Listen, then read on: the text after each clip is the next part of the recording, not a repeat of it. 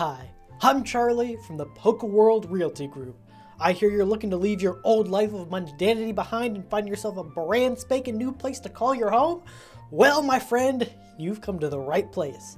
You see, I am a highly experienced, licensed real estate agent in the world of Pokemon. I've helped dozens, nay, hundreds, nay, zero people find the home of their dreams. And today, I'm going to do the same for you.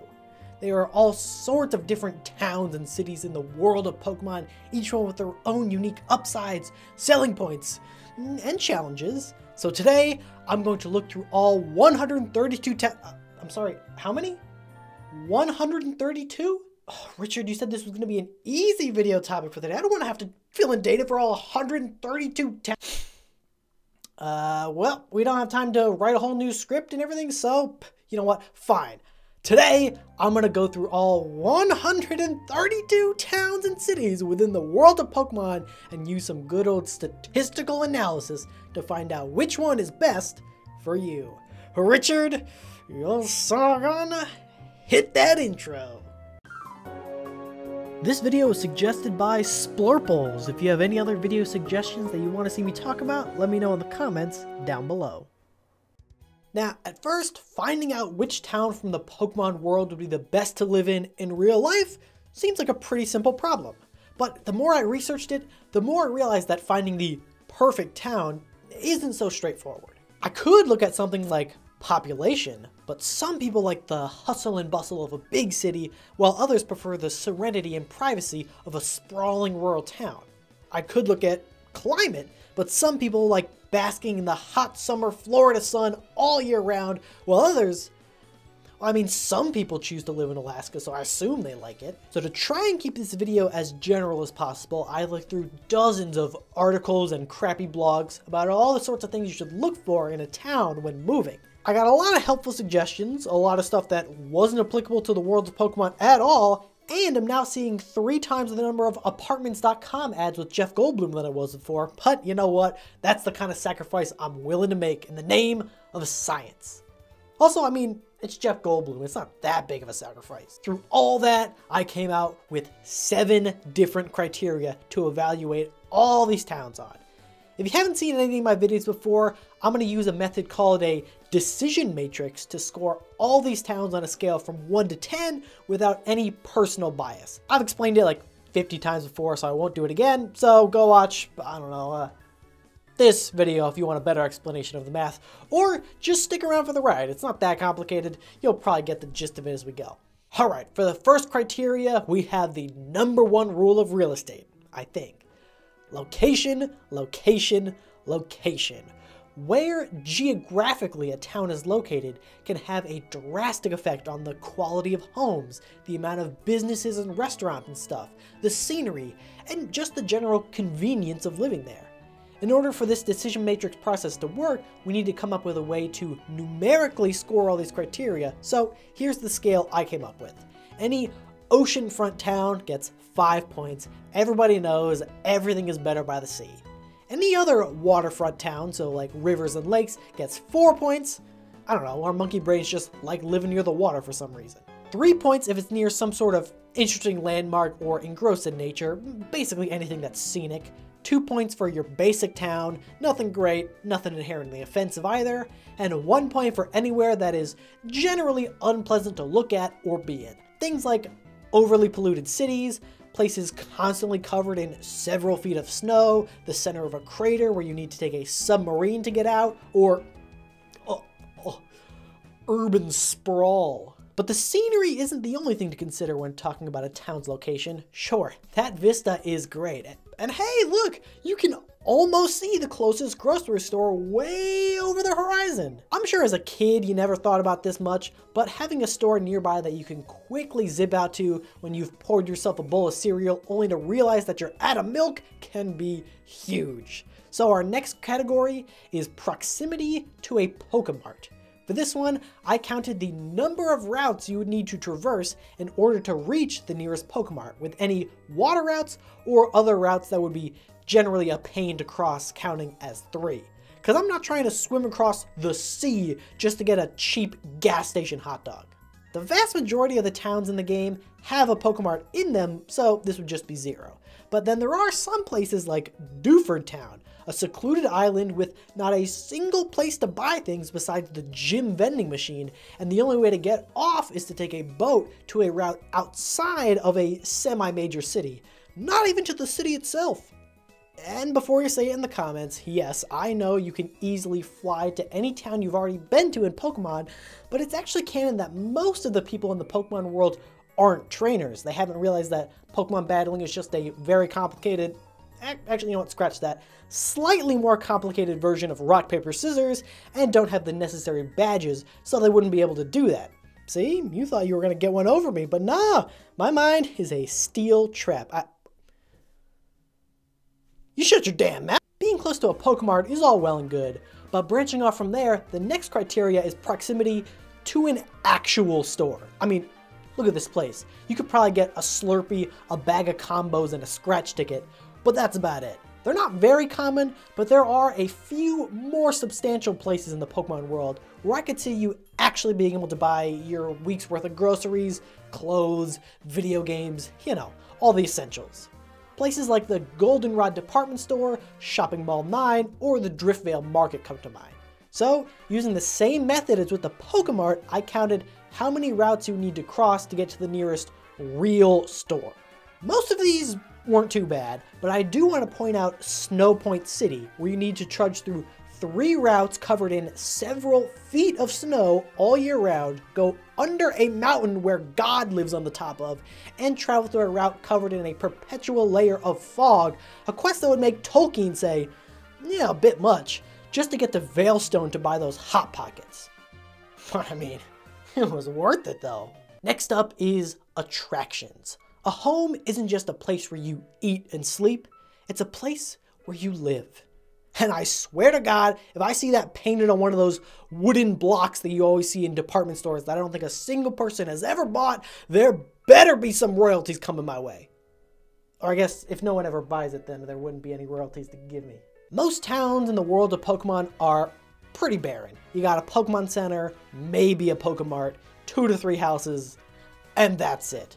And then there's places like Nimbasa that's got an amusement park, a music hall, 2 sports arenas, a fashion show gym, a subway where you fight strangers for money, the Battle Institute. Not totally sure what that one is, but they got it all! This one was a little difficult to objectively rank since it's hard to define what does and doesn't qualify as an attraction, so I decided to keep it simple and just estimate what each city's Yelp review would be and call it a day. You know what?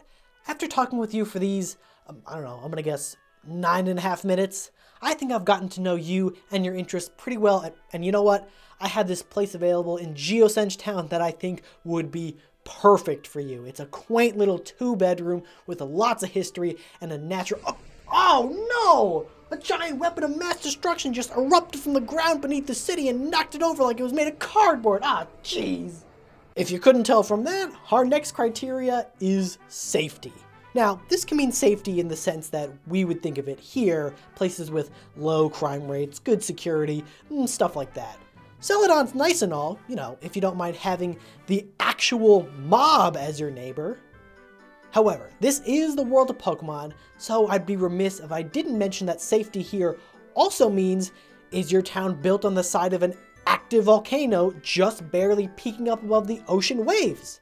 I mean, come on. Cinnabar was a ticking time bomb, guys. You cannot convince me that these houses weren't built as part of some elaborate insurance scam or something. Scoring this one was pretty simple. A 5 means the town is completely safe, and a 1 means it's, well, I'll be honest, the odds of you dying on any given day are pretty good. I might take that bet.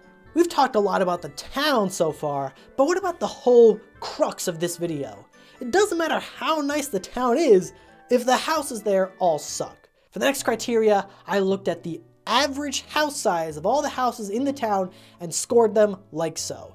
1 for mostly small apartments, 2 for large apartments, 3 for small houses, and 4 for big houses, and 5 for exclusively Undella Bay and the resort area, both of which have literal mansions. Oh, and hey, look, one of them's for sale, and it's only, oh.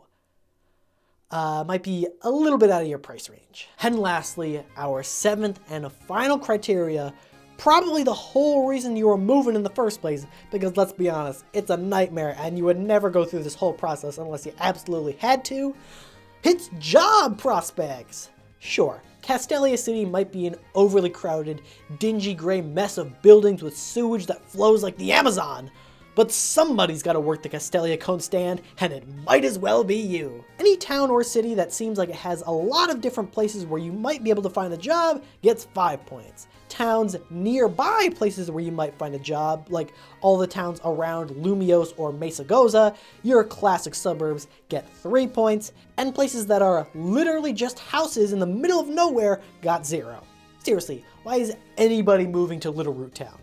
And with that, we have all our criteria laid out and the data filled in. The next step is to do some math wizardry to make all our scales from 1 to 10 so they're easier to compare, and then we pick our weights. This is just a way of designating which criteria are more important than others. To keep this free from my own bias, I made a post on my community tab and let my subscribers rank all those criteria in order from most important to least important, and selected my weights as such. So if you want to join in the fun and influence some future episodes, all you gotta do is subscribe, or else you're not gonna see when I ask for stuff like this, and it's totally free. You just click one button, bada bing, bada boom, you're getting notifications when I'm asking about freaking, I don't know, weird stuff. Weights are basically just percentages that all add up to 100, and the higher the percentage, the more important it is.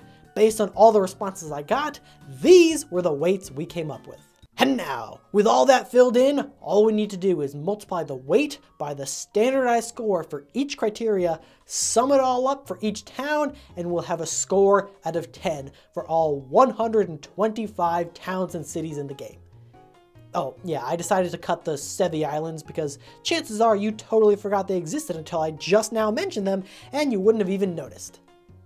Oh, crap! I'm not going to go through every single score because, well, that would take forever, but I will give you some interesting highlights, like how the worst possible town to live in the world of Pokemon is Freezington from the Galar region. And I mean, yeah, I don't even know if town is the right word here. It's just a couple of log cabins in the frickin' tundra with the closest store of any kind being across the sea. Dishonorable mentions also to Pacific Log Town, which is just a series of wooden huts built on what I can only assume are, conservatively, several dozen long meter wooden stilts. You get one bad rainy day and you're toast. Makes the coast of Florida look freaking rock solid. I also wanted to point out Lacunosa Town, which is full of culture. They have this wonderful little folktale about a monster that comes out to eat anyone who strays from the walls at night, which also happens to be true. And then there's Lentimus Town, which has exactly 5 buildings, one of which is a decrepit old mansion haunted by a ghost. The real scary part though, the only way to get literally anywhere is by either taking a plane or going through a hike through the tunnels of an active volcano right next door. Ugh, chills. As another fun little experiment, I decided to take the average score of every town and city in each region to find out which region would be the best to live in all around. Somewhat unsurprisingly, Hoenn ranked the lowest here since it's got some whack towns. I already talked about Pacific Log and Sutopolis, but it also has a bunch of towns located on tiny remote islands at the base of active volcanoes, or Rustboro, which, well, I mean, it's not actually that bad, but working at the Devon Corporation sounds soul-crushing. The best region to live in was Kalos, mostly because it's just a generally very pretty region. However, if we want the single best place to live in all of the Pokemon world, we need to look elsewhere, because it's not the twinkling streets of Lumios or the seaside Comarine City, though both of those scored pretty high. Nor is it the tropical commercial hub of Howoli City or the rising Driftvale City that Clay has recently gentrified the hell out of. No, if we want the best place to live in the Pokemon world, look no further than Hoenn's Slateport City. Yep, the same region that wants to be able to live under a thick layer of volcanic dust also has a beautiful seaside city with a massive public beach, a sprawling outdoor market, and plenty of large homes just waiting for you. Looking for some entertainment? Look no further than the Oceanic Museum, which was only briefly taken over by a radical environmentalist group once, or the local contest hall. Looking for jobs? The harbor, shipwright, Pokemart, and outdoor market are calling your name. It'll feel like you're on vacation every day of the week. And assuming that one whatever the hell the currency in this world is called, is equal to about 1 yen, and the rent for a seaside apartment is roughly equal to that of our own real world, then all this and more can be yours for the low price of just 250,000 to 300,000 Poke Dollars a month, which is just over 21 times more than you would get from defeating Steven Stone and becoming the strongest trainer in the country. And that's a low estimate. It's probably even more than that. The housing market is just real fun.